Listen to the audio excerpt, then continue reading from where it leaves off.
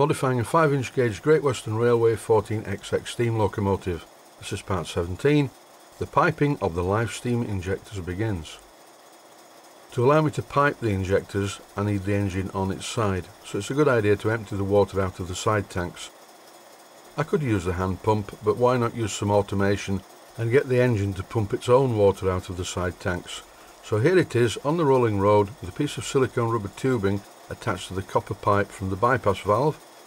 The bypass valve is fully open, and just by running the engine, which is always a nice thing to do, all of the water is pumped out of the side tanks back into the plastic bottle from whence it came. And as you can clearly hear from this clip, the engine's running beautifully. It's very smooth, it's making all the right noises. And it's not far from completion and the steam test. But first of all, I would like to pipe the injectors. Whenever I put a steam locomotive on its side on the bench, I always put some bubble wrap down on the bench. This bubble wrap, the plastic stuff that's full of air, prevents the side of the locomotive nearest the bench from being scratched. And the job begins. You can see here why I didn't permanently fix the handles into the water valves. These water valves are going to be bolted to the footplate, and in this clip I'm removing the brass dome head machine screw, which is a small brass bolt that secures the handle to the rotating part of the water valve.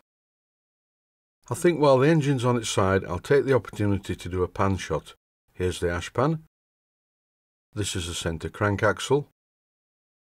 Here's the valve gear. Then you can see the crossheads and the two valve spindles that go into the steam chest to operate the valves. One of the first jobs I had to do was make some room for a copper pipe to be fitted to the clack valve on the boiler. First of all, I carefully used a round file and finished off the job using the small drum sander fitted into my small flexible drive mini drill.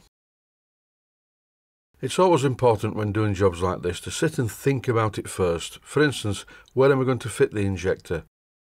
It's quite neat under here, it's out of the way, but then you have to think that if there was a small fireman stood on the footplate of this model, he wouldn't be able to see the overflow of the injector.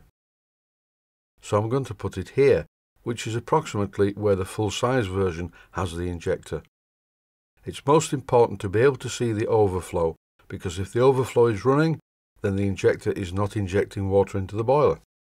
And even on this small 5-inch gauge locomotive, the driver, sat behind the engine, will be able to see whether the overflow is running or not. The piping for this injector is going to be quite tight. On this, which is the left-hand side of the engine, there's also a dummy pipe, which is getting in the way a little bit. But with a bit of careful juggling, it's possible to fit the injector steam pipe around this pipe and it looks okay. Because of the complexity of the path from the steam turret all the way down to the injector at the back, particularly because it also, as I just mentioned, goes round a dummy pipe, I've done it this way. So I'm going to make each of the injector steam pipes in two halves, with a double-ended coupling union fitted in between the two pipes. In the video, I'm showing the completion of just one side of the piping, but I made them in pairs.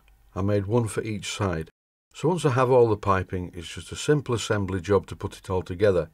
Here's the left-hand side one, and here's the right-hand side one. And the piping's not absolutely identical, but it's near enough for rock and roll. The next part of the job is to make the water feed pipe. And you will notice that this piece of pipe already has a union cone silver soldered onto the end. That's because I had this piece of pipe left over from the previous installation.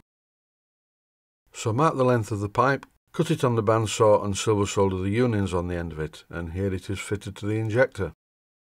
These live steam injectors are not held by anything other than the piping, and the main support pipe is the short pipe that goes to the water valve. It's fairly important sometimes to be able to remove these injectors when the engine is in steam. If you're not getting any boiler feed and the other injector packs up, then you have a problem. That's why I use an adjustable spanner. Water feed problems on a steam locomotive and even a full-size locomotive are quite serious. It's no good rummaging about in your box of spanners for a suitable size spanner to allow the removal of a defective injector, as the water in the water gauge is disappearing below the bottom nut. So that explains why I use an adjustable spanner. It doesn't have to be a Barco adjustable spanner, but I like those, they're very good. For both jobs in my workshop and jobs at the steam workshop, I often use the Bahco adjustable spanner. Occasionally, if I have one to hand, I will use a normal spanner, but the Bahcos are very good. In this clip, I'm making a copy of the first pipe with a second piece of pipe, and when the steam unions are silver soldered to them, they look like this. These steam union fittings that fit at the injector side of the pipe, you will notice, are not coned, they are flat. And the reason why the injector ends of the unions are flat is to allow quick release of the injector without having to bend the piping.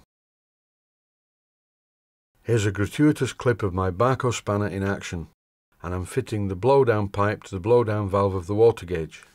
In fact, it's such a good spanner, I'll freeze frame this part. And you can clearly see the word Bahco on the spanner, B-A-H-C-O. That sounds like a good name for a song.